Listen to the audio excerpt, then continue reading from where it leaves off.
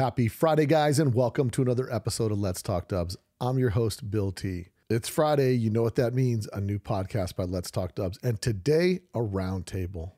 But before we get into that, let's make sure we support the sponsors that support Let's Talk Dubs. VW Trends Magazine, a magazine for the people, by the people. Go subscribe to get the latest issue today at vwtrendsmagazine.com. And you get to see my pretty face in the front of the magazine. So check them out today and go subscribe. Support the VW scene. Ross Wolf, high quality aftermarket parts built for enthusiasts by enthusiasts. So if you want some cool gear, go check out rosswolf.com and pick up some jewelry for your Volkswagen. Some pretty sweet parts and pieces, and even mechanical pieces you need. Is your bush dash all hamburgered up? Well, Ross Wolf makes a plate that covers that big nasty hole and looks like it was meant to be. So for an inexpensive fix, and if you ain't got a welder, go to Ross Wolf today and find one of their dash hole repair kits. Don't be a dash hole. Go get the kit. Also, get your shift together and go get you one of those billet shift rod couplers today at rosswolf.com. If you got wonky, janky, bust deck lid hinges, Ross Wolf's got the answer for you. They've got stainless steel 304 deck lid hinges to replace those busted up, worn out steel hinges that are all wobbly. So go get yourself some deck lid hinges for the back of your bus at Ross Wolf today. Purveyors of speed and style for your air-cooled VW. Go to rosswolf.com today. Some of you guys love it. Some of you guys hate it. Few of you hate it. Most of you love it. But today we're doing a round table. We have George T in the studio. So let's get into this podcast. A lot of subjects to talk about. We're going to talk about some listener emails. We're going to talk about some things going on in the VW scene and talk about a lot of project updates and things of that nature. So without any further ado, guys, let's get into a roundtable on Let's Talk Dubs. You probably don't know that there's a new Volkswagen out that doesn't look like a Volkswagen.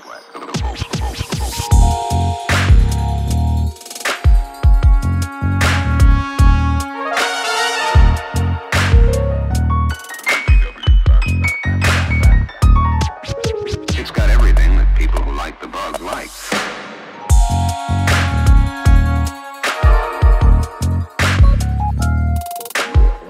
if you happen to see a good-looking Volkswagen, don't panic. George T. Bill T. What up? What up? All right, man. Lots to talk about. Since you just talked about the sponsor, shout out to Ross Wolf. They sent me the first Ross Wolf sandsill pulley. The first ever? First ever. First. I like it. First. Bro, membership has its perks. And what's that membership of? That's a membership of the Let's Talk Dubs crew, bro. Listen, not a lot of people. Very few enter. Very few leave. Jump in, blood out. That's the way it's going to go down. So lots going on. A ton of stuff to talk about, George. I think, well, so we're going to talk about a lot of different subjects. And one of them, we're going to go over some viewer email if I get a chance to find it. And then I think what we're going to talk about first and foremost is your YouTube channel that you've been working on. You've been putting out that we were just talking about the fat stacks that you're making off of that YouTube channel. And you might be able to get yourself like a color coordinated jumpsuit. Sneakers, I might. Maybe. Yeah, at the dollar store. I might be able to buy a lapel mic. Yeah, bro. Lapel mic's right there, dude. I got it all right here. It might have been from Fry's before they went out of business, but what can you do? Yeah, the channel's going good. I apologize to everybody last week for not putting a video out, but Bro, slacker. yeah, unfortunately, sometimes when you're dealing with cars, they don't want to cooperate. Why? What happened last week? So what was the issue last week? So I was trying to make a video syncing carbs, and when I actually fired up that same bus you saw me do the Gene-Berg linkage on, if you watch my channel, I also had to change the base gaskets. They were both blown out, big, huge holes blown out in each one.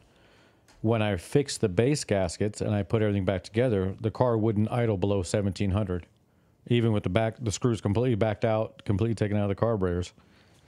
So after messing with it for like an hour and a half, not being able to figure it out, I called my sensei, Russ, up. By the way, great podcast with Russ from Old Speed. That was one of my favorites so far. But I called Russ up and I'm explaining what happened. And he said, take them off. Go into the bathroom with a flashlight. Whoa, this is getting weird, bro. As soon as he said that, I said, it's getting interesting. He said, you shine it up from the throat and look at the way the plates are. And he was correct. They were way out of whack. Like you could see solid light all the way around them. So you have to loosen up the butterflies and adjust them. So it just turned into a whole hairball. So I had an entire day wasted. Let's expose our mushroom heads to each other. Don't do that. So basically, I don't like it. My brother's got issues. He's got problems. Well, he told you to go into the bathroom with the carburetors. So it just made me think of my friend with this guy. So I don't know if you guys are like the rest of us idiots, but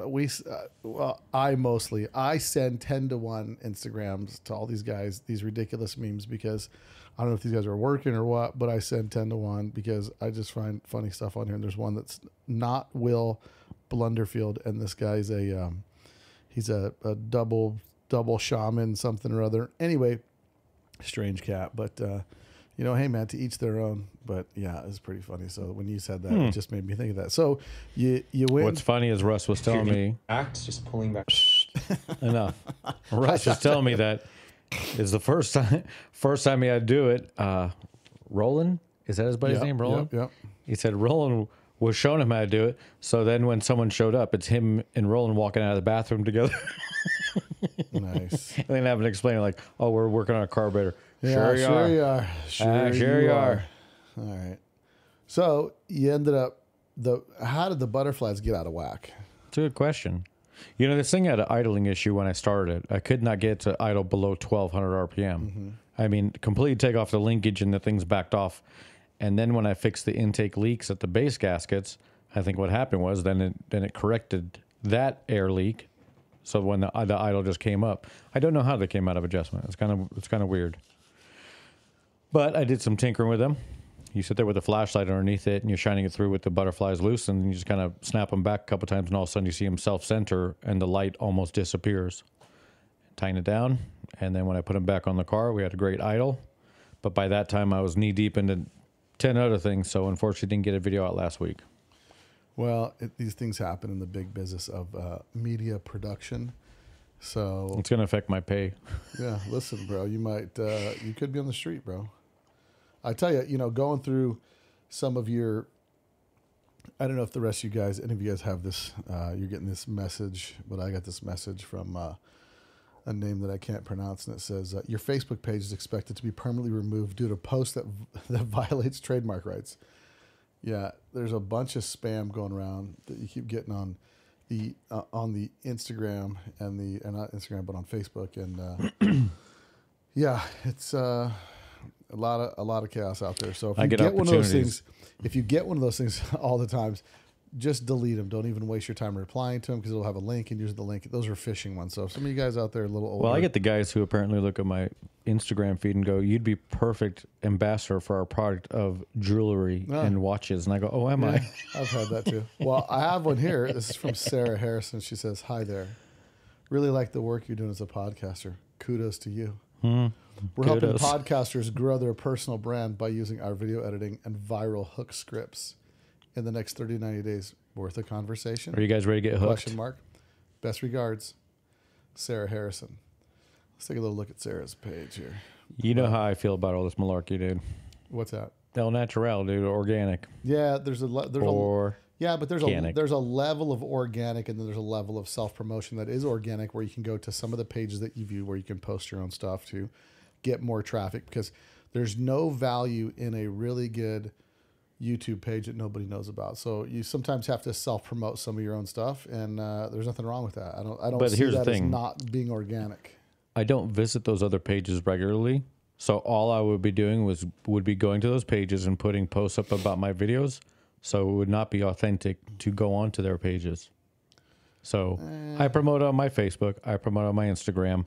Usually when I put those posts up, I see there's about 4 or 5 people who regularly share them for me, which I'm always thankful. Thank you to everybody who shares any of my links or videos or any of that stuff, and it's always appreciated. Yeah.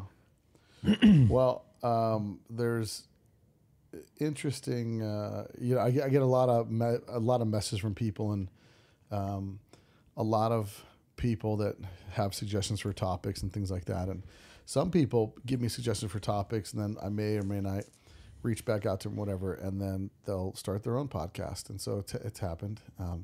But there's people out there starting, and I think there's nothing wrong with somebody starting a podcast. I think if you come up with original content, do your own thing, I think that's great. I think, I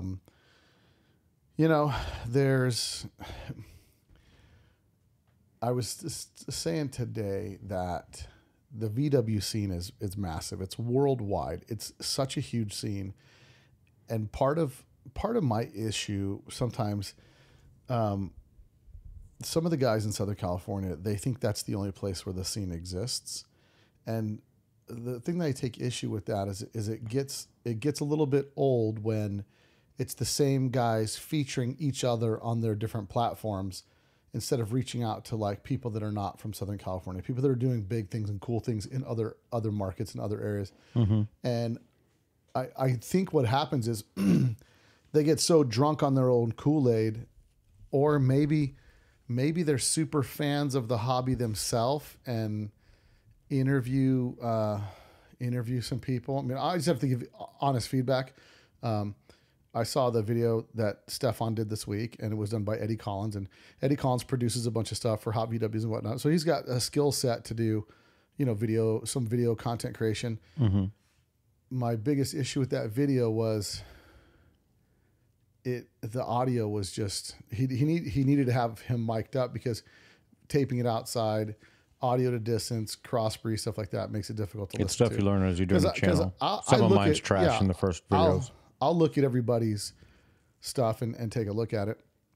And then I saw the stuff that Ron and Amber were doing, their podcast they do. And the first, I think they have 6 episodes out now. I don't know. Where are we at? What number are we on? Well, this is episode 261. 261. So consistency is key. So, well, but the problem was, the issue that I see with the one that they were doing is they're trying to do Facebook Live and something else, and their microphones weren't plugged in to an audio interface that was pushing into a software that would put it out through that. Like with my system that I use, it'll pull it out. We'll probably do a Facebook live stream sometime in the near future, I think, or YouTube. It'll be pretty fun.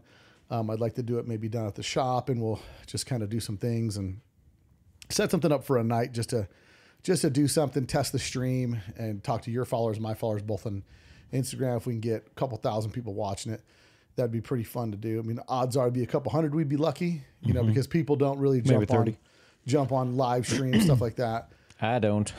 But it depends. It depends on what they're doing. So we probably will have an announcement to make soon that I think will be worthy of doing a live stream. But part of my thing is, getting back to the subject, is the scene is bigger than Southern California. And when your focus is just Southern California, I think to people that are outside of Southern California, it's kind of a turnoff, because you're like, well, yeah, I've read 46 articles on the guy. I know everything about the guy. That's great. But can I see something else, something different, something's got a little change of tempo? Because it's cool, it's their thing, but it's like, it seems like it's the only thing that they do is like cow look. That's it. That's the only thing that they do. It's the only thing that's on their register.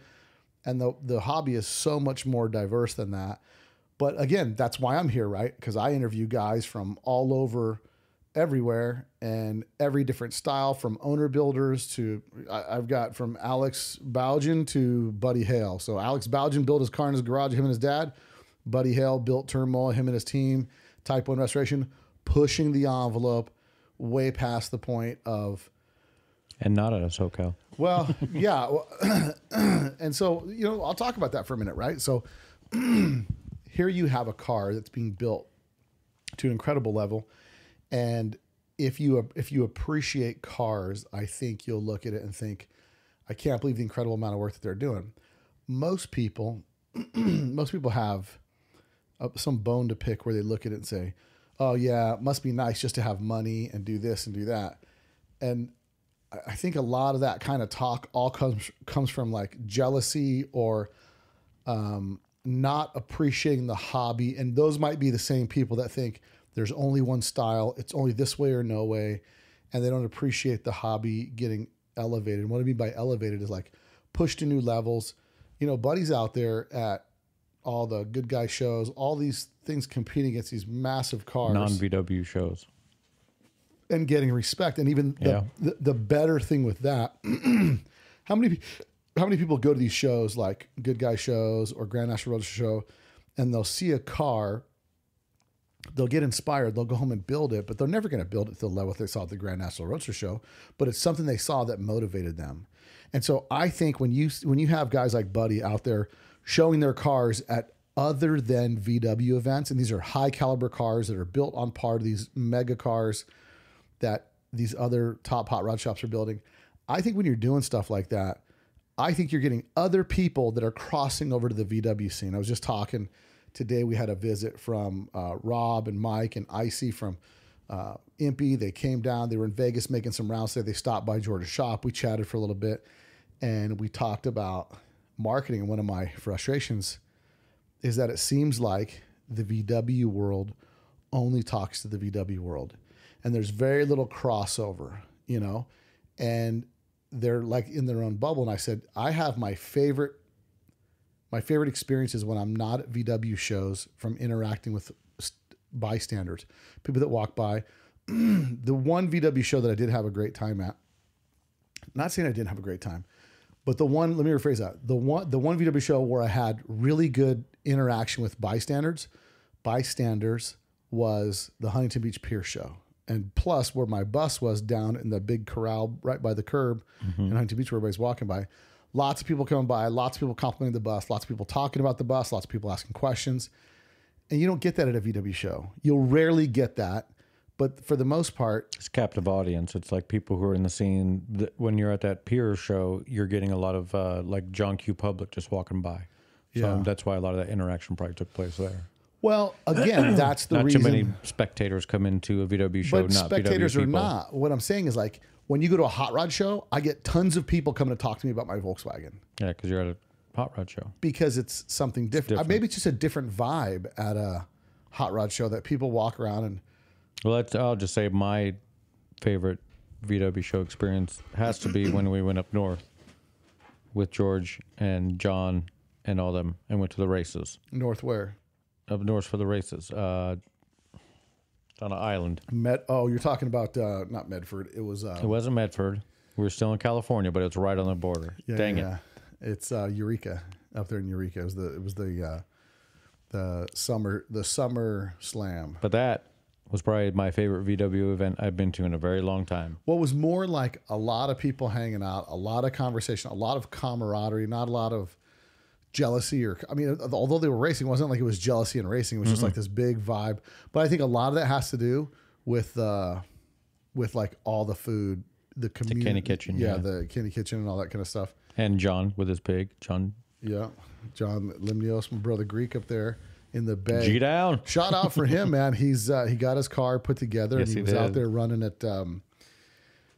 at the Buggin', Drag right? Day just recently. Yeah. And I went out to support my dog because he's OG listener from the way back, and here's what happens, guys. When you're an OG listener from the way back, when you're down with the Let's Talk Dubs, you get hooked up, bro. And he got hooked up with some memorabilia that's one of 8, I think it is, one of 8 sets of the glass from the casino from the nice. one There crazy you go. weekend. There you go. So went down there, hooked him well up. deserving. And because he's an electrician, I said, I'm expecting you to do big things with this. Okay. So don't let me down. But it's one of those things where, that's what the hobby's all about. The hobby's about, like, he's into racing way more than I am, but he appreciates other stuff. Everybody appreciates stuff. And he's a lot of the reason that you took your drag car down the track. Am I correct? Yeah. Oh, yeah. No, I still got his so seat one belt. hand washes I still the other. got He his takes seat care of belt in the Red Dragon. Yeah. So I don't know if you guys are ready for the Red Dragon. Flames out of that dude. Unleashed. Hey, watch your mouth. So at any rate, I love this hobby more than anything else. That's the reason I do this podcast. This is beyond a hobby in our lives. Yeah. It really is. It is. This has literally been our lifestyles. Yeah. Since we were teenagers, it's been VWs. No, it has, because that's what broke kids drive is VWs, because you can't afford a mini truck. Pretty much. And it's definitely it's something I hold dear, and it kind of bugs me when I see people, what do they call it? What's the word I'm thinking of? Gatekeep. You know what I mean? Yep. Like when I see people, what really bums me out the most when I see somebody that built a car, put a ton of hard work into it, shows up at an event, and everybody's like, look at that thing, bro. This guy he went a little too much of this or a little too much of that, versus just like, hey man, dig the car. I can tell you put a lot of work into it. Yeah. And the hobby, more people, if you look at somebody's car and the first thing is like, that's lame, look at this. Maybe you need to look in the mirror and be like, distracted. Come on. so I'm not distracted, bro. I got a text message. Back up. We all heard the ding. Back bro. up, Terry. So Train of thought lost. no. And where was I? A train left the building is what happened. Well, were you listening? Were you listening? What's that? Were you listening to what I said? You were talking about the gatekeeping and people so going to shows. My point was, yeah, let's get to the point. If you're the guy that looks at someone's car and you instantly have 50 opinions, you need to turn around. You need to go look in the mirror and say, like, listen, this hobby is to build up cars and do stuff like. What's my nickname, bro? Judgy George. There you go. So I'm the guy you don't want to be around. Yeah, but I also keep my opinion to myself. I don't have to go up and talk to people. Your car's crap. You know? Yeah, I don't know, man. I love the different people that are in the hobby because they do different things. It might not be my style, but if somebody's committed and does something cool, man, I appreciate it. And I like nothing more than giving somebody a compliment, like, "Hey, man, that's cool. That's pretty cool. I like how you did this." You know. Mm-hmm. So maybe next time you're looking at somebody's car, maybe you might want to give them a compliment. Find something you like about it and say, "Hey, man, I like this." You know, I saw there's a gal building her bug on Instagram, Annie's VW. Annie's VW. And I reached out to her and said, "Hey, you want to come on the pod?" Now, she'd be the first woman I've had on the podcast. And I reached out to her and I suggested, "Hey, come on the podcast." Then I started reading some of her stuff. And of course, everybody's got something to say with anything she's working on. And, you know, she's in her garage, Annie's _VW. And she's got a ton of followers, you know, and she's doing a 69 Beetle and she's in Alberta, Canada, and she's doing her own thing. And I think it's super cool. And, but that's the internet, right? You start doing something, everybody's like, "Oh, you're doing that wrong. You should do this like that." And I get comments on my videos where people tell me how I should be doing things. Yeah. That doesn't bother me.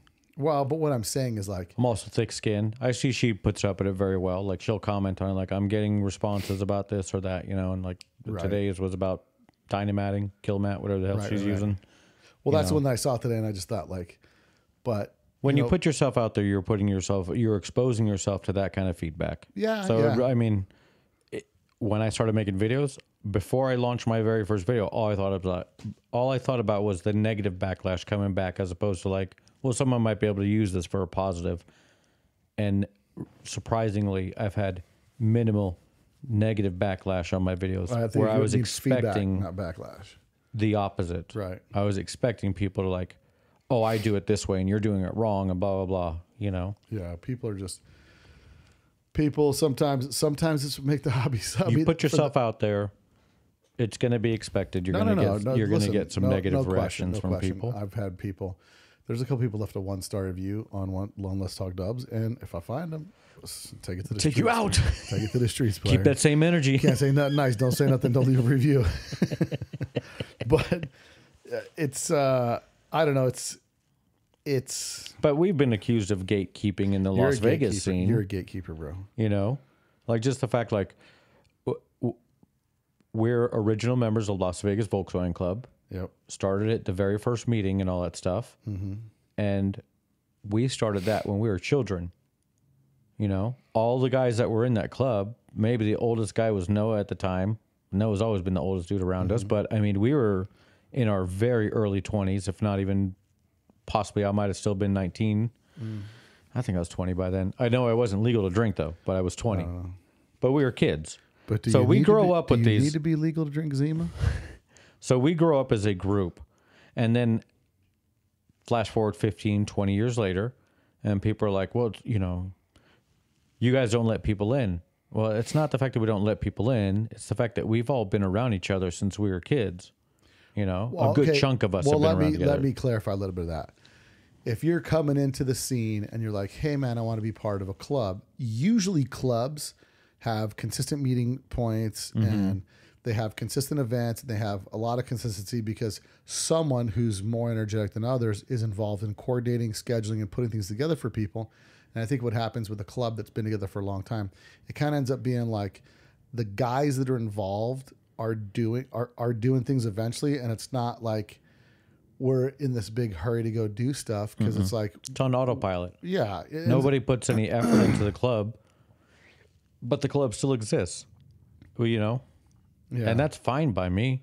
I don't want a club where there's like monthly dues and meetings every, you know, I don't want to be in a club like that. I got enough stuff in my life. I don't need to add nothing to mix. Some people are like that. And I think during the original days of Las Vegas Volkswagen Club, when we were organizing the club, the whole purpose of the club was when we go to California for us to show together, be together, and represent Las Vegas. That's it. So Mission accomplished. Yeah, I think that's part of the whole club thing. But I'm George. So that was in response to your gatekeeper comment. You know, we I think anybody can kind of be accused of it if you're an old head in the scene. If you've been around in that scene for a while, anybody can be accused of gatekeeping. You know, just my opinion. I'm going to say. Let me clarify that. That's my opinion. Yeah. Because I think outsiders look at it differently. If everybody who asked to be in Las Vegas Volkswagen Club was in it, we'd be hundreds of members of people who don't own Volkswagens anymore. You know? Wow. They they don't even own the car anymore. That's sometimes part of the issue, right? Like you can tell when someone's not a lifer. But people get into a club, and then you get a guy in a club, and he's all fired up, and then he wants to get everything going. Next thing you know, he tries to take over the club or tries to just run it a different way than it's been run. And sometimes the club originated with a bunch of people that used to, I don't want to say I started it, but I probably started it hanging out at DRP because I met Jim, and then I started going there all the time. Then you got a job there. But like when I was first over there when I dropped the Velocity Stack bolt down my carburetor, and Jim pulled the head off my car, showed me what I did, and then kind of helped me put it back together. And then from that point forward, I just started to come by visit. Carrie was super nice to me. Then I brought you around, and I think you started working there, right? Yeah, I worked for Carrie doing upholstery, like helping her assemble cars. Yeah, you started working there, helping her out. But then it became like, over time, it became the hangout, like 4 o'clock every day. Yeah. Everybody was at DRP. You know what I mean? And it just... And before our time there, Carlos was there. So a lot of the guys from the other club circle used to hang out there. Because Carlos was there, Larry West was there. I don't know if they hung out there so much because Jim wasn't a very friendly dude to those guys. No. Jim was... Yeah, but Carlos worked there, so I think they'd probably go hang out with Carlos. I get it. But again, Carlos wasn't a real chatty kind of dude. You know what I mean? Like, yeah. So what I'm saying is, like, when it came to hanging out, like, it changed when we started hanging out there. Like, the whole core of us, like you, me, Sean, you know, Andy was there all the time. Bullock, yeah. There was just a group of people that were always there. Mark D would come by, the guy that's never been to more VW shops and never had one. he had one, but then we started Chocolate getting Drop. Chocolate Drop. You guys might remember that from, I think it was like 97. He was in the magazine, and VW Trans. It was on the Engine Builders special when you went inside there. Well, the whole point of the conversation there is, we were a club, right? Vegas Volks, straight up. And then there was another club in town called Slow and Low before Vegas Volks. I don't consider that club. We never had a logo. Vegas Volks had logos on our car. Bro, don't get mad. No, come on now. They're not Slow and Low. Never saw a logo once. But Vegas Volks, we used to rock Vegas Volks logos on ours. And then there was another club in town called Precious Metals. Yeah. And actually, rephrase that. At that time, Precious Metals had disbanded, and there was a Diluft Cooling Club that had started, and that didn't really gain speed and momentum, but that is where the Las Vegas Volkswagen Club logo came from, because Jerry Casey designed that logo for Derek when he started Diluft Coolin, and then we had the meeting at DRP where Volksworld or Vegas Volks and Diluft Coolin became one to be all the clubs in Vegas. Yeah, and that's how I recall it. And I think it was spearheaded by Carrie.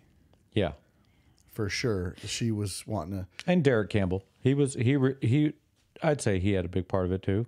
I think we all did. I think it's a group But effort. I'm saying, like, Carrie wanted to try to get everybody together, and at any rate, it doesn't even matter at this point. Yeah. That was in '93.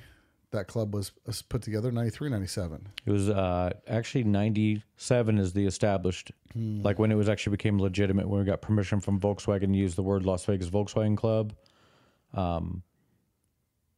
Yeah, I know. We started in '96, though. I'm going to say is when we all started hanging out together. No, it was more than that because it was '93 when my bug was at DRP when it was painted silver and it had the 10-4. And the very first Vegas, bug in that Volks DRP did was in '94, but I don't think we were Las Vegas Volkswagen Club at that time. At least there wasn't a logo on that flyer at that time. Yeah. And then the '97 show that Kerry put on, the Las Vegas Volkswagen Club logo is on that poster. So that brings us to talk about a lot of things that are kind of connected with that. So we talked about the Mark D with the engine building deal is the cover of VW Trends. Chocolate Drop. The last time they did the big engine builders build off. And Impy is doing one now again this year. And that's one of the things we talked to Rob about. That's about a right turn segue if I ever That's saw. not a right turn segue, knucklehead. Bro. No, we're talking about right. shows and events. Impy You said build the off. first show that Kerry did. So I'm gonna tie it all together. So just settle down. So the got the Impy build off, which we tie back to our boy Mark D, whose bug Chocolate Drop was in that issue of VW Trends. But they're doing Impy's doing the engine build off, and with that engine build off, they're giving like I don't know what they said, like $20,000 or something like that. And Are they donating all the parts to build the engines? no, so or you got to build your own motor? The rule is you got to build your own motor. You build your own motor, and then you get to see. They're June 15th, SoCal Bug Week, whatever it's going to be called. They're going to have the engine dyno set up over there, and they're going to be dynoing people's engines and people. So they're like, I guess the rule is you can build it. It's got to be MP parts. You build it. Whoever's going to have the most horsepower is going to win some dinero, and I'll find out if I can. No, I got to figure out but it's going to be the 15th of June. It's going to be taking place at MP's open house. And there's people from all over the country that are building engines that are going to bring it to it. So you get your car there, or you get your engine there for the dyno pull, all that stuff. Then the winner gets paid out. And I'm going to get all the details on that in a second. But one of the things that made me think of when you said the first event that we did, that Kerry put on at the Las Vegas. Barbeau. That was at the Las Vegas Motor Speedway. Before it was Las Vegas Motor Speedway. I think it was just called Las Vegas. It is the Las Vegas Motor Speedway right here in the poster that I have right Yeah, here. but that's not the first one. This is the 1997 show. Is what I'm Yeah, saying. 94 was the first one. My the bugger. point I'm bringing up that you keep ruining you're ruining the segue. You're like stomping ahead. out this fire I'm trying to start. I'm over here with the kindling and the coconut shells, just trying to get a fire, and you just keep blowing it out. So there's supposed to be the big event coming up in October that Corey Mack and those guys are putting on. Brian Watts and I have been in a little bit of communication. I haven't seen anything.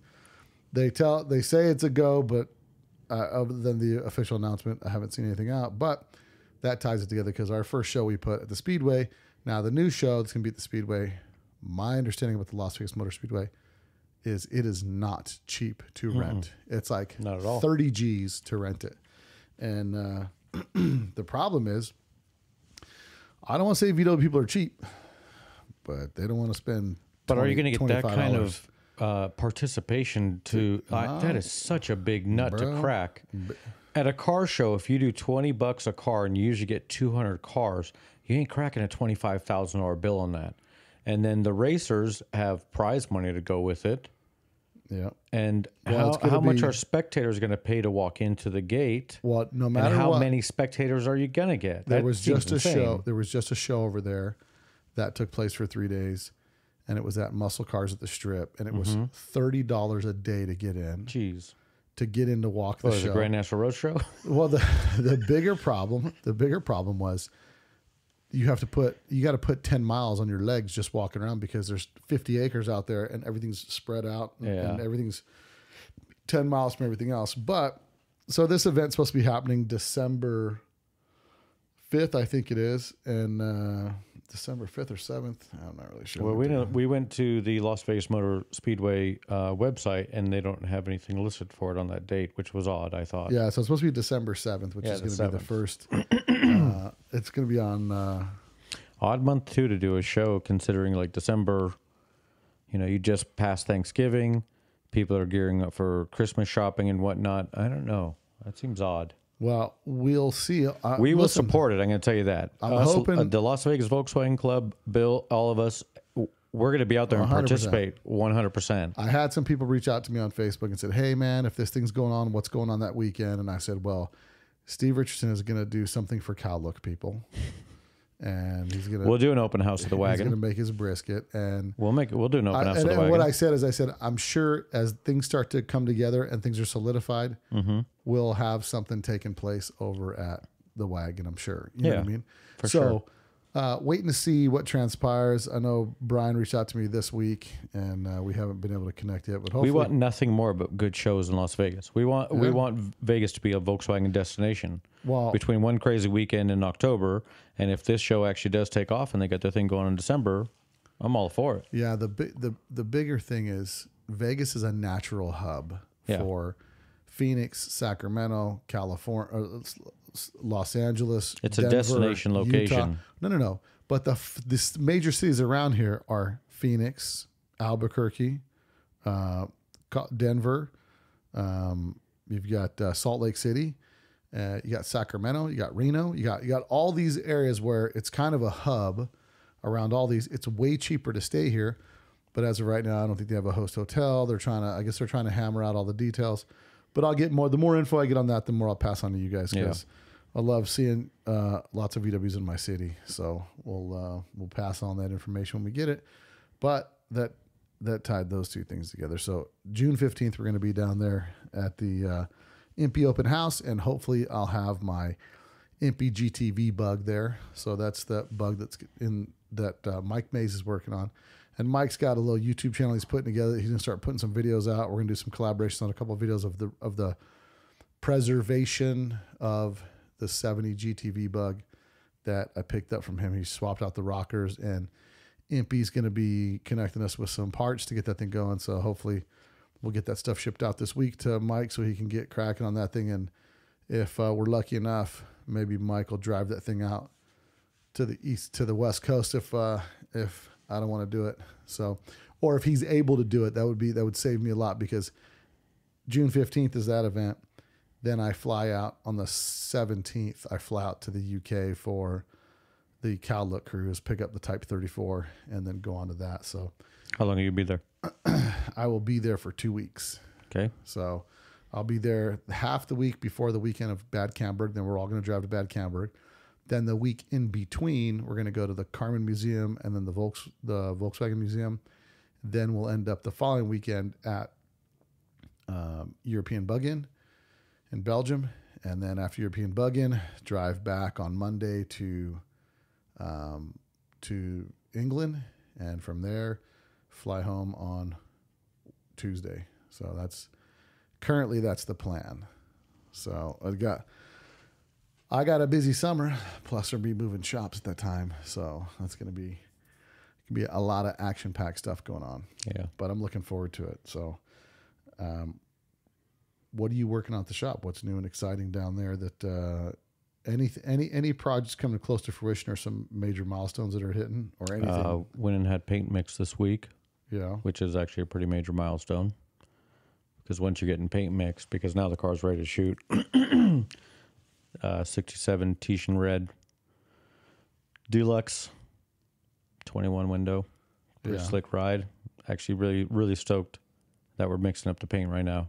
Like, that's when stuff starts to become a reality. I actually did my spray out samples this week, because you give the guys a code. So it's L555 is for the Titian Red, and you give them that code, and my computer has it in it, and then they mix it up, and then you got to get it to where it's supposed to be.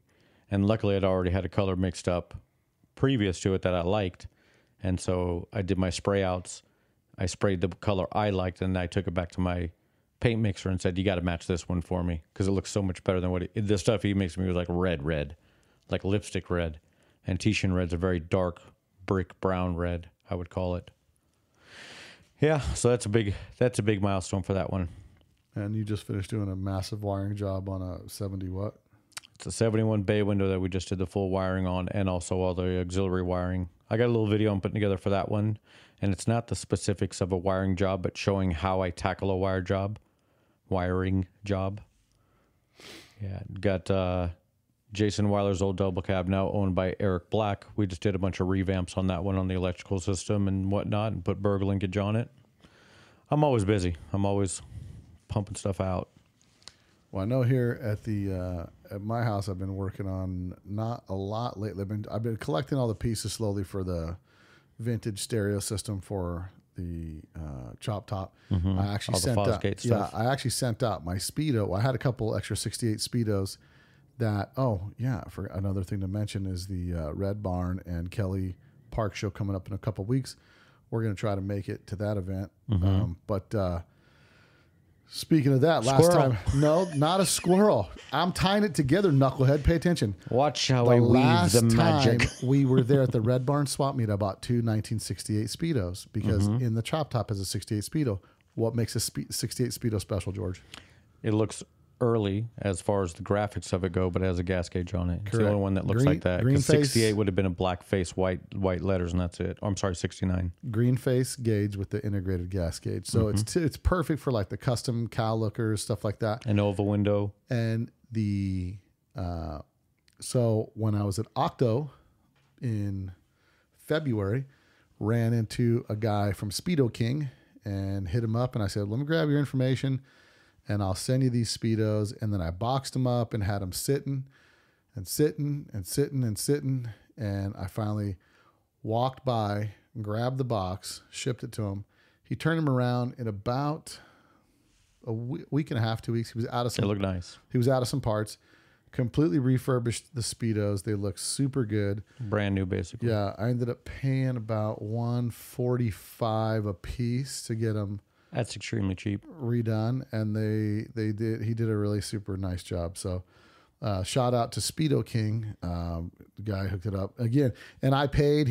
I don't recall getting any kind of discount or anything like that, but and I wasn't trying to get one. I just wanted my Speedo done, and my disposition is always like, if I find something good, man, pass it on to you guys, and you guys go handle that. So give Speedo King a try. Yeah, give Speedo King a shot. So I have a listener email here I wanted to read, and it's from Pierre Wessels. Pierre says, hi, Bill, regular listener on Spotify. My friends and I grew up with Cowlook VWs. Perfect time to be in high school, 82 to 87, but up in Vancouver, BC. My friend Eric built a pretty nice Cowlook 61 Beetle. Center lines, oval window section, grafted in, velour interior, dechromed, one-piece windows, etc. After this build, he moved on to the more interesting story. He decided he wanted to build a gloss black panel pre-67. It's a pretty cool story. The bus turned out amazing, especially for being an early 90s build in his barn. Was very well known build, taking the Best of Show trophy at the Great Canadian VW Show. Lots of old school ingenuity, turning it into slammed and polished on alloys. Four-wheel disc built motor, custom interior and stereo. Self-made narrowed front trailing arms, also to fit bigger alloys tucked underneath. Growing up and selling the bus was an inevitable outcome, but how he found it and bought it back in the U.S. is where the story becomes entertaining. If this is of any interest, I can connect you with him. Thanks, Pierre. So I thought that was a pretty cool story, about a guy building his own. I mean, I like the story on the narrowed trailing arms. The narrowed trailing arms, yeah. So I'm definitely reach out to him. I'm going to look at what I'm going to do is first look in the old issues I have of Hot VWs and see if I can find pictures of it from the Great Canadian Bug-In in sometime in the 90s. And if the magazines here were covering that issue, I'll be checking that out. So cool story. And it reminds me when we were first here, the first time I saw a car that had a Type 4, there was a black panel bus here in Vegas that said IRE 63 on the plates. I don't know who owned it, but it had a Type 4 in it, and it was a lowered black panel, and it was pretty fast. So I think that's it's funny how those two stories come together, and that was one of the first stories I heard about a dude at a super fast bus here in Vegas back in the early 90s. So black panels must be where it's at. As a matter of fact, the guy, I'm trying to think of the dude's name, Steve. I swear his name was Steve. And I met him at the Classic when we started talking about buses before I built the Bull Run bus. And he's the one that talked me into doing Type 4. And I wish, because I met him at at the Classic, and he had a primered panel on fully polished Fuchs 16s. And we started talking. You know, of course, she sees somebody with a bus. You're like, yeah, I got a bus I'm building right now too. And we just started talking. He says, he just kind of pitched me for the whole Type 4 thing. And I said, I like where you're going with this. And then the rest is history. But I like what you're putting down. I wonder whatever happened to that guy and if he listens to the podcast. So, Steve, if you're out there, bro. Yeah, bro. Give me a shout. Secondly, my name is Bob, not Steve. Yeah, he's gonna come like, hey, bro, my name is Filbert. Secondly, I did find my VIN number for the 63 bug that I've been looking for forever. All right. And I found it. You know how I found it? You know the picture. So I have a picture that we took in that bug in the early 90s when we found some wheel adapters, and we were over at Noah's house, and he had some big old deep dish Fuchs. And I was like, dude, I just want to see what my car looks like with Fuchs on it. And they were sticking out like a half an inch all the way around the fenders. We put them on, and we have that picture from his garage. And you know that I drove the car with those on there and burned up the paint on the fenders because I was like, I just want to see how it drives with alloys. You know what I mean? Like it was a picture moment. But when I had that, you remember when we went to the junkyard and we bought that 63 ragtop? The guy says, I can't give you a title for it. I can give you a receipt. And he wrote VW body and pan, $400. Well, on the back of that, I pulled that receipt out just looking at it the other day. Just kind of, it happened in February. And I had the picture here, and it ended up, I had written down the VIN number of that car. Yeah, because I was. And you found that receipt? Found that receipt because it was in that picture. It was like so now sticking you have out the the VIN. So there's a couple people reached out to me and said, hey, if you get me the VIN number, I can find that car. So this is to my listeners that are listening. If you guys have access to where you can track this street car team, down, get street to team. it. Listen up, attention, all street team. The VIN number for my 63 ragtop, which I want to find this car and buy it back.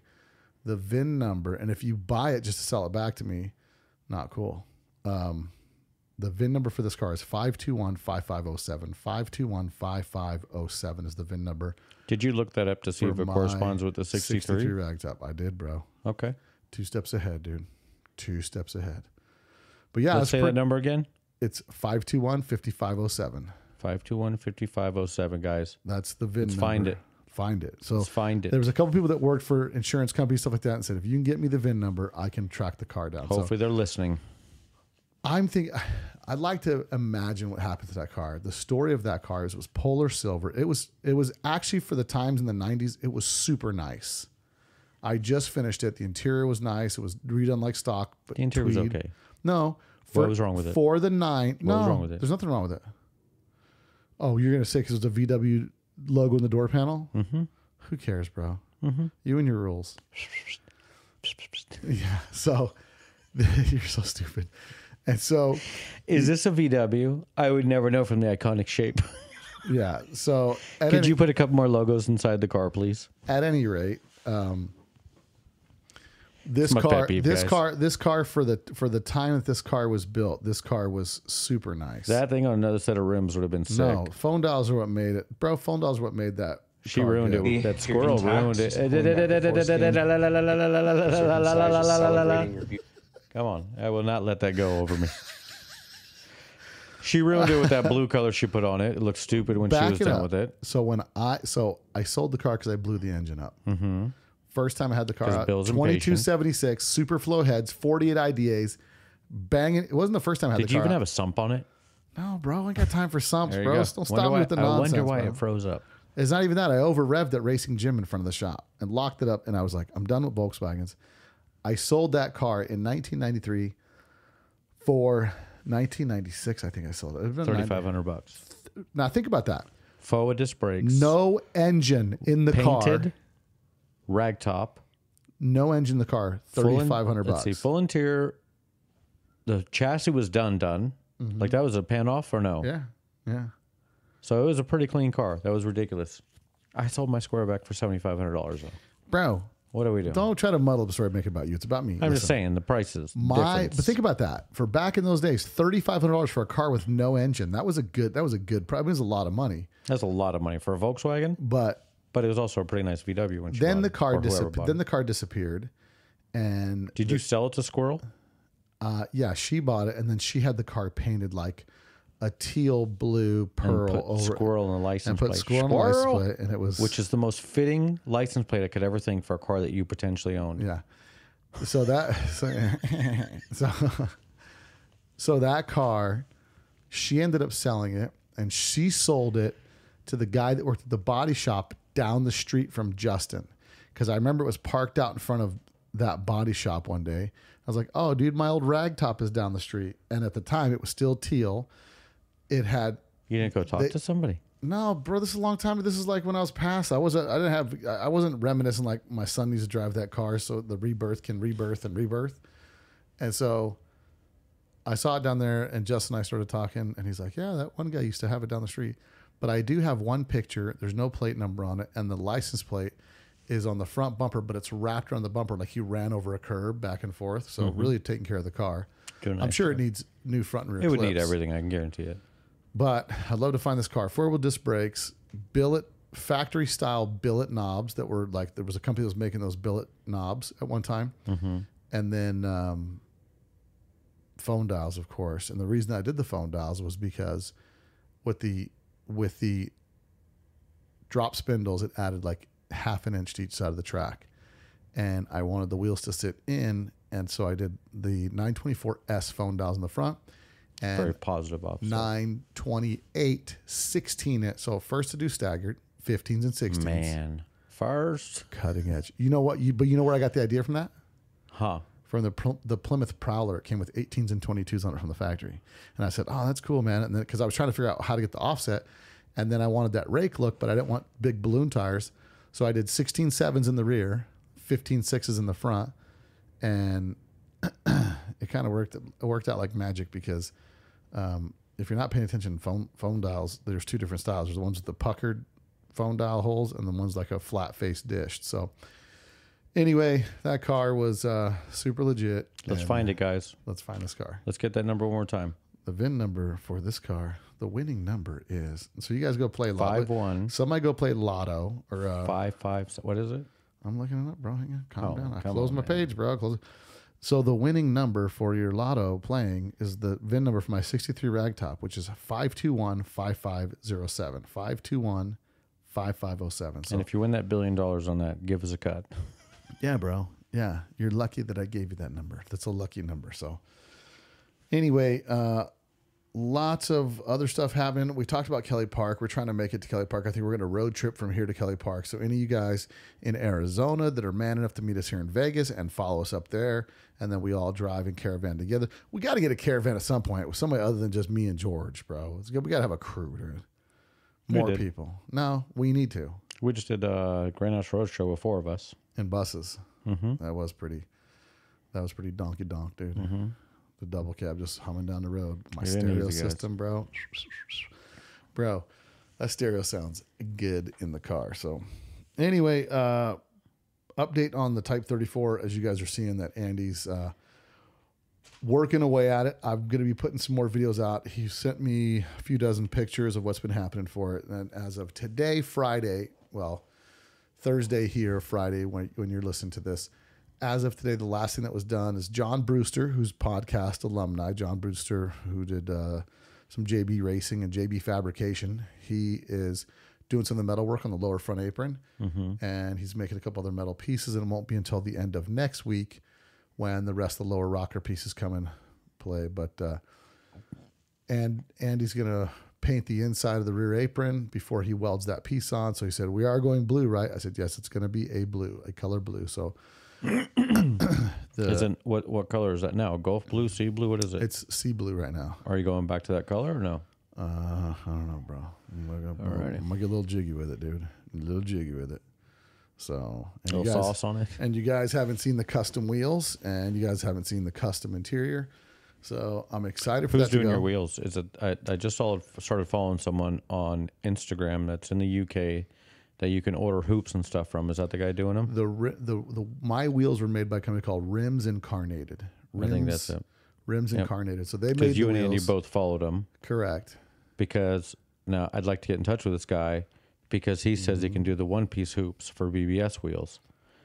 Mine is a one-piece hoop, and I want to change my offset because I have an 1 5/8 spacer. I'd like to eliminate and put that 1 5/8 on outside lip. Just draw what you want on a piece of paper, send it to Andy. He'll ring up the chaps over there, and they'll get right to it. 10-4. Just tell Andy what you want. Draw it on a piece of paper, send it over there. Sketchy, skiddy sketch. Yeah, so I got a custom set of wheels made over there for a really good price, and wait to see this custom wheels because your boy Bill T doing 4-lug, bro. I ain't playing games.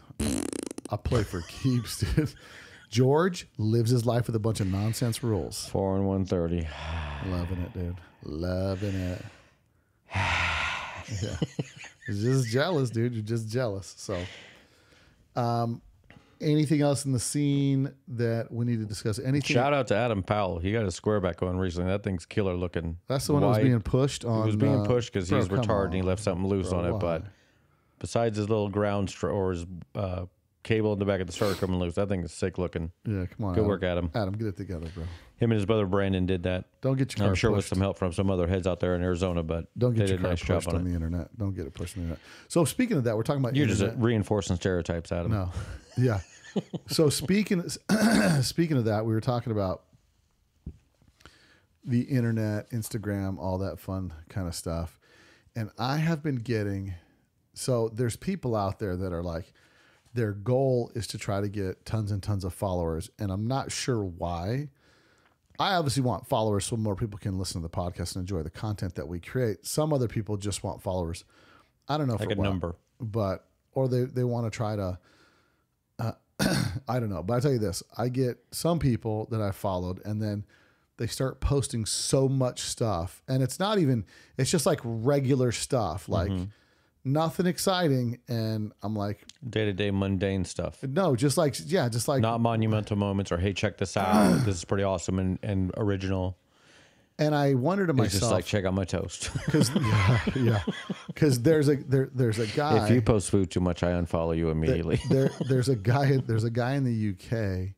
His Instagram handle is Black Bugs with a Z, and he's got like 100,000 followers, and all it is reels of the same car. And I'm thinking, that's so crazy that many people are like digging these reels, and I'm watching the reels, and I'm just thinking like, this is insanity. But his reels getting tons of likes, all this stuff, and I just thought like, do I just do that with the chop top all day to get a bunch of reels? But then maybe people just like watching them. Maybe he just puts out entertaining reels and stuff. I've seen a few of them, and so speaking about Instagram, like I like people that are putting up cool content, people that are putting up something different, following a build, doing something.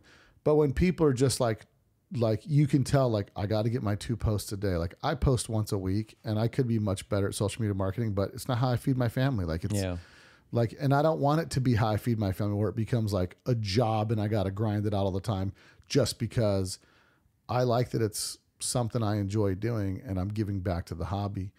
But I don't understand. Well, first what I want to say is if you're doing all that stuff, posting over and over, and it's just like, so the guy's, There's no variety. like the guy's tightening up a wheel. And it's like a trick reel. It's like 15 seconds of something. And then you're like looking at it, and it says something like, when you blah, blah, blah, blah, blah. And you're like, wait, pause. And it Let me shows look you at a the blip. blip. You And, didn't catch what it. it You is. got to watch the damn thing again. Well, Like, what is this and garbage? those are some of the tricks where it's like, yeah, look how many views I got. Because people are like, what is this? I got a reel that got 16,000 views, and it was a 5, maybe even 4 seconds of Dunkel's bus coming down the road. Yeah. Well, that's And it's because 'cause it's quick. 4 seconds, and people are watching Exactly. over So and someone was over. there and watching, like, did I Because miss they're something? watching What is it. that? Yeah, so that's the trick, right? I'm going to I put just out had a long one hit 20,000, so the long one. the biggest real exposure I got. And I only have 5,000 followers. I haven't paid for a follower yet. I think some people pay for followers, well, I know people pay for followers because you can. That's their own prerogative. That ain't our battle to fight. I'm not fighting a battle. I'm making a statement. I'm analyzing a situation, making a statement. So my point is, people pay for followers so they can put out a perception that they have tons and tons of people. But when you look at the followers, likes compared to followers, and you look at that ratio, it's way, way, way, way, way off. Versus like if you see people that have the same amount of followers but have a much higher like ratio, there's more engagement in their content of the people. So it's interesting, and the algorithm changes on it quite a bit. And for me, it's, well, now would I love to get a paycheck for doing the podcast? I wouldn't be mad, but it's not something that I'm actively pursuing. Yeah. I mean, I do it because I love. I don't expect to get paid I love from the YouTube. hobby. Well, I need to get paid for I'm like Martin Scorsese, bro. I'm putting out creations. You wouldn't be 200. How many episodes? Who? 260. You wouldn't be 260 episodes if you're looking to get paid from this because you haven't been paid yet from it. Well, I mean, technically, I have the listeners' support by buying some merch and some stuff like that. I'm just saying it's not. Could you quit your job tomorrow and feed your family off of this? No. You guys can split a Snicker next week. Yeah, we'll split a Snicker with a fork and knife like George Costanza. But what it does is the shirt sales pay for the podcasting and to buy more shirts, to sell more shirts. I remember a commercial like this in the 80s. I do more drugs so that I can work longer, I can make more money, so I can buy more Coke. Yeah, so I don't think they were talking about Coca-Cola. So I can do more drugs, so I can work longer. Yeah. So, but my you have a passion for this. I got a passion for my thing. But my point here's my point I brought up. If you're out there desperately, like you're just putting out like a video of your just like the 50th video of the back of your car driving or whatever the case is, and it's the same. It's really, I just stopped following because it's like, what am I looking at here? It's like this guy's put 50 of these same videos on there, and it's kind of boring. Like, put out some content, and there's there's an algorithm, right? Like 2 to 4 posts a day will garner so many followers. And I notice when I put more posts, I get more followers. But I'd rather have people follow me because they genuinely enjoy the content and they want to keep up with what's going on, versus people that are following just because, like, oh yeah, I'll follow, or follow for follow, or any of that kind of stuff.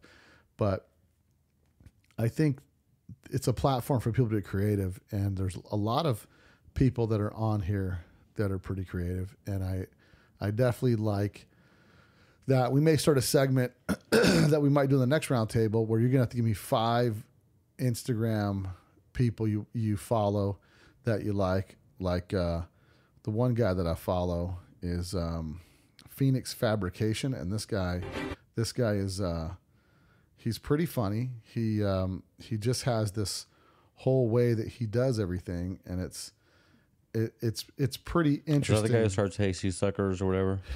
Well, I'm trying to find his page so I can share it, because I don't know if there's something wrong with me or there's definitely something wrong with you. You guys hear that intro he's been trying to play all dang episode. Because this is how this guy starts his podcasts all the time, and it's pretty funny. Let me see. Is it actually a curse word? No. Well, let me see. Dead silence. Riveting podcasting taking place right now. Well, this is when you're supposed to jump in, George. All right, just about to wrap it. All right, let's see here. Let me see if I can. Oh, hey. Gerald, what's up, dickheads? Only got 90 seconds. I'm going to make this short and sweet. All right. Yeah. He cracks me up, bro. So the guy's Mike Fabry, and it's Phoenix Fabrications with a Z, because that's how they do it. But he's pretty funny. He's a guy. He's a guy in Florida that does a bunch of donks, and he used to work on a bunch of BMWs. Another one, Johnny Hamchek, is pretty funny. But there's lots to go with that stuff. So we're gonna come up with that. Maybe some of the people that we're following, some people like Annie VW. So she's got a cool little page where she's doing some stuff. And then I started following Phoenix Fabrication because he just cracks me up with his posts, and he just shows a bunch of fabrication work that other people do.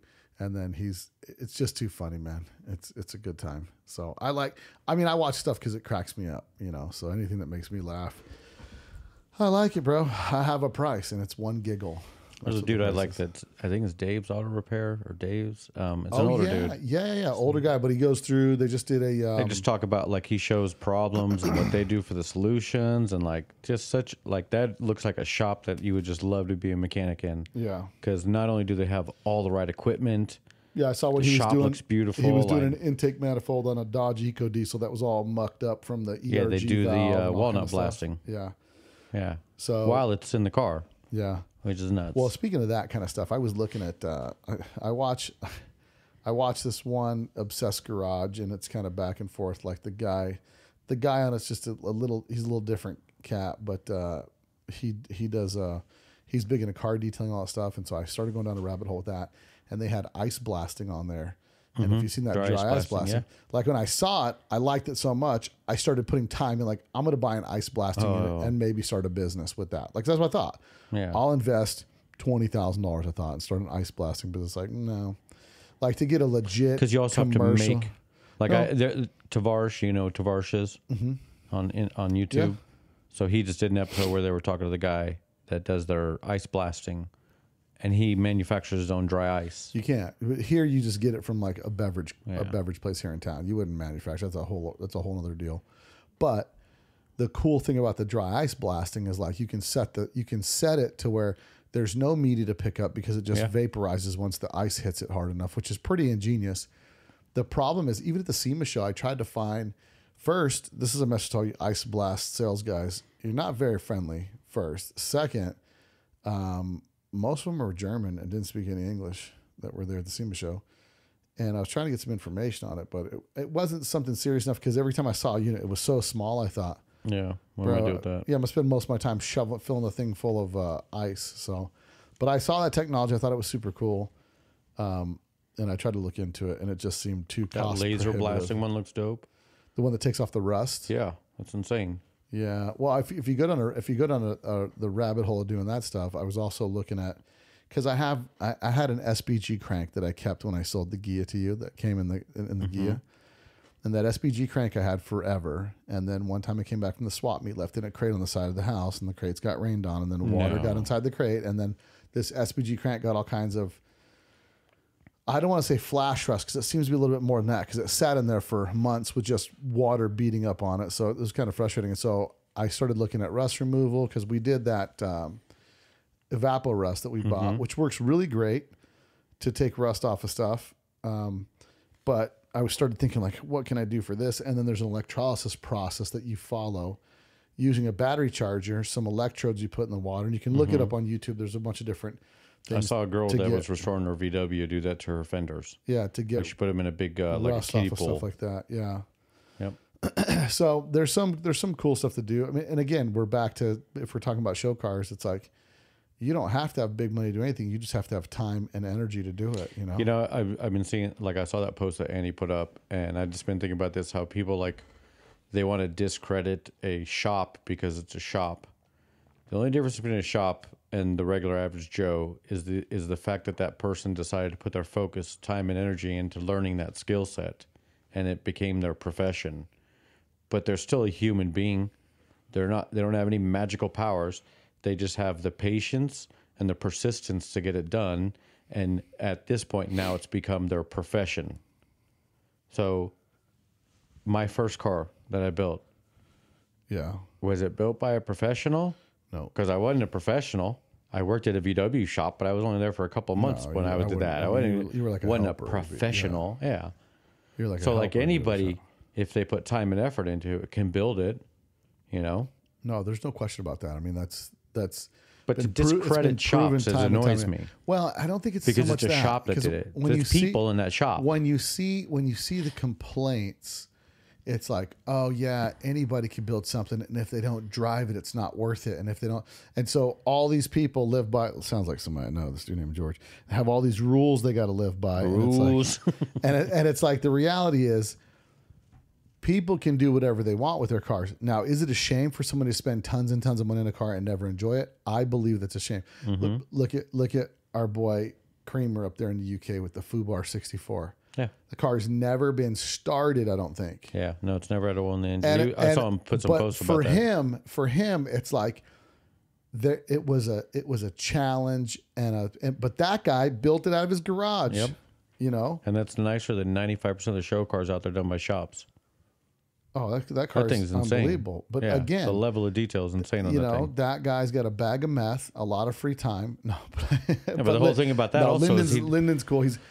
But you don't get to enjoy it. Why are you even building it? If you but he enjoys it in his own way. Like, for him, enjoyment is to see it. But look at the quicksand bus that I built. When I moved that thing from the show back to Celebrity Cars, I think it had 136 miles on it or something like that. Yeah, is all that car is done in the 3 years it's been built? That's stupid. Yeah, you know. No, listen. I mean, it's all.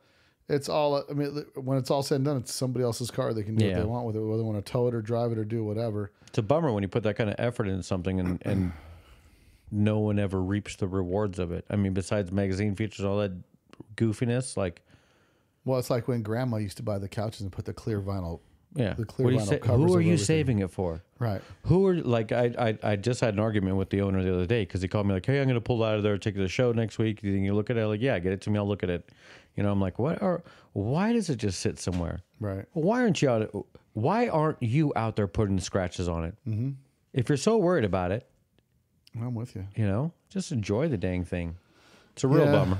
No, listen. I mean, to each their own. Everybody's got their own deal in the hobby. I just think when a lot of people are blasting cars that win or ripping on a show. You know, Andy's post was like, he was upset because a bunch of people were talking a bunch of trash about Volks World only does this. They only invite this, and it's got all these things. And then when it came down to it, they don't even support the show. Yeah. And it's like when you are in the hobby and you cry about there's not enough events, and then you don't go to events, you're the problem. Yep. You are the reason that those things are happening. So stand up straight, look in the mirror, and take your ownership that you're the problem. I am my own problem. But yeah, it's always been interesting because I've had cars. The Bull Run bus I built, first show out, I got first place. I got everything I wanted, nothing. And the Type 34 Ghia Buddy built. And the Ghia 10 times nicer, but it was just a different experience. You don't have the same bond to a car, and like the Bull Run bus, because Andrew was a baby when he was a young kid. Well, there helping may you be on some sentimental value to it, but there's like building a car, and you get a level of appreciation out of it. For me, it's I just have a problem with cars. It's like, well, my point I was going to make there is you have a connection to that car because you put time and effort into that car. Yeah, but there's very cars, differently than the Ghia. But there's cars you built for the Vansons that was his dad's car. So he didn't do anything. You did all the stuff, but that car has sentimental value to him. So correct. I think the whole reason that my motivation for building the Type 34 Ghia, having it built, doing all that stuff, the motivation behind that was the inspiration I received from seeing a Randy Gates car. That was the reason. I thought that car's freaking dope. How can you have a car that's just such a standout in a crowd? And I want to build something that's cool, and I know I can't build it, and I want something super different. So what could I get that's more different than this? How about a Type 34 Ghia? And then that's where that whole thing spurred from. And then to build it was kind of like, there was kind of this mission to build it. And then once it got built, it was done. And then I thought, I'll throw it up for sale and see if somebody, I usually don't sell cars. And I was like, I'll throw it up for sale. I had a buyer. I sold it. It is what it is. Now I'm building another one because I like those cars so much. And I want to do something cool and unique on this one. And I just want to have another Type 34 because I like it. I'm excited to get on the road with the Ghia TC, but that's not a high priority, but it's a cool little car. And we got a motor for the Ghia TC already at the shop. A NATO motor. It is a howitzer motor that is used when you're transporting it over terrain. Right. It'll move at about 3 kilometers an hour. 16 kilometers an hour. It'll keep the speed at the 16 kilometers an hour, and the motor's designed to run the hydraulic system in the howitzer. Okay. So it's 24 volts all over. It's got 24 volt alternator, chokes, and idle cutoff circuits. So we fired up on my stand with 12 volts, but it would not stay idling because the idle cutoff circuits were not opening up. So we're going to switch some of those parts out to 12 volt and get a 12 volt charging system on it. And we're going to drop a Pancake. It's going to be a brand new Pancake 1.8 liter Type 4, dropped in the back of the thing, never open the deck lid again, and just drive it. That's Type 4. Driving and crying, bro. What do you mean Type 4? You never know about that one. Type 4. Yeah, sure. You're just such a crackhead, bro. You have a brother that has a Type 4. The Bull Run bus, a motor that's in the carbon cab now, has been going for 20 some years. So where do you get this idea from? This crack? Yeah, but it's stock. Idea. There's a big difference between a Jake Raby built and a stock. No, I don't think so. I think there's a big difference. I think the biggest issue with Type 4s was the way people were driving them. That to me is the number one issue. You put a little tiny motor in a big heavy bus and people would be driving out here in the hot desert, lugging the motors. I mean, those motors love to be driven at 4,000 RPM. That's the RPM for the VW motors, the 4,000 RPM sweet spot. 4,000, close enough, bro. Why are you splitting hairs with me? What's the American cars, what's a V8 car run out on the highway? 15, 17? No, 2,000 RPM. About 2,000 RPM on the highway. That's where they're at. So you're talking, it to the average person that's not used to driving a Volkswagen, and then they get into a Volkswagen from a V8, they're on the freeway, and they're thinking, I mean, you drive a stock bus, dude, like those ring and pinions are geared so high. I mean, you're pushing, it's uncomfortable to drive a car at 3,700 RPM. I mean, especially to me too. But I think what happens is, people are so used to under-lugging those motors or lugging them, driving them in low RPM is why you had so much issue with that, because it's not like they had this huge systematic failure of all the Type 4s. I think another issue would be the fact like that's early gen fuel injection and there were problems with it. And if there were problems with it that were not corrected immediately, because they always had a problem with the boot that goes from that Bosch air sensor to the manifold. And once there's any sort of intake leak in that boot, it's getting unmetered air coming through it. And I think they had a lot of lean conditions because of poor induction system. Well, it's just lack of maintenance and operating error, because people were so used to buying a Beetle, never opening up the deck lid and driving it forever. And they just got used to things being so reliable. And then when you start getting heavier, more horsepower, all that kind of stuff, it just has a tendency to be there, because Volkswagen did not have a reputation of unreliable vehicles at all. Secondhand market is a different conversation, bro, because everybody had the courage to work on something. So that's a game changer. Well, this is what I talk about when cars come in. Like, you never know who has touched the car before you when they come into my shop. And that is really going to determine how much you're going to spend on your car to get it mechanically sound. If you had somebody that actually knew what they were doing, that maintained it, there's a good chance that it's not going to be super expensive to get that car back on the road. If you have a crap box that has good exterior and it looks good and everything underneath it is an absolute train wreck, then it's going to be a pretty expensive project to get that thing back to what I would call a standard, reliable VW. Yeah, no, I agree. There's a lot of too much DIY in our industry. Well, and unfortunately, DIY wrong. That's the main problem. We get so many people that DIY it, but don't do it with any knowledge. They don't look into it. They don't even crack open a book. You know? Yeah. No, there's a lot of people that are hands on and should be hands off. So yeah, get your hands off your car. Yeah, you never know. But at any rate, anything else, George, you wanted to chat about this podcast? Because thank you to my 1,500 and I think 26 now subscribers. I appreciate every one of you. We will have a video coming out this week, and we are doing the carb syncing video I promised. It just took a lot longer to film than expected, and even that right now I'm going through the editing process. Bit of a train wreck. Well, it's always a lot of work to be consistent, put those videos out, and have stuff that you're feeling good enough to put out there for all the people to see. Yeah. So yeah, no, it's listen, I don't mean to brag, but thanks to my 1,400 subscribers, and appreciate you guys for following my YouTube channel. So check out the YouTube channel. We'll have another video coming out next week for the Zorba second stage 2. And after that, we'll be starting the series on the GTV bug. So I'm going to do a little history. I may do just a separate podcast on some MP history. I've been trying to get Danny Zepeda on here. We had a phone conversation for probably like 45 minutes about a lot of the history with MP and one of the guys that he knew, and the whole story of how he ended up with all the original MP artwork, which is a really cool story. So I'll be bringing that to the public here shortly. And next week, I've got Rick Mortensen coming on the podcast. So I'm looking forward to that. If you like that podcast, and I'm sure you did, make sure you share this podcast with your friends. Whatever platform you listen to on, copy it, paste it, send it in a group chat to all your VW enthusiasts.